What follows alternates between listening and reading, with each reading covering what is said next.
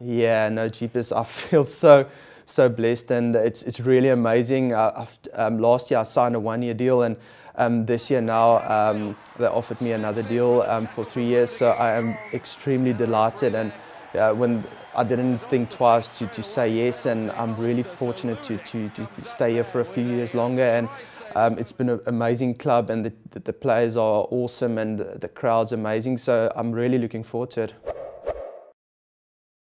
We've been winning a couple of games, and yeah, it just helps when the team's playing well, and you've got outstanding performers like Charles and yeah, Jacko and these guys playing so well. It's awesome to play amongst them, and they make your life so much easier. And yeah, I've really been enjoying my time, and yeah, yeah, I think I'm very fortunate to get the Player of the Month, but yeah, it's still quite early in the season, so it's a lot of hard work to be done. So yeah, but I'm very happy about that.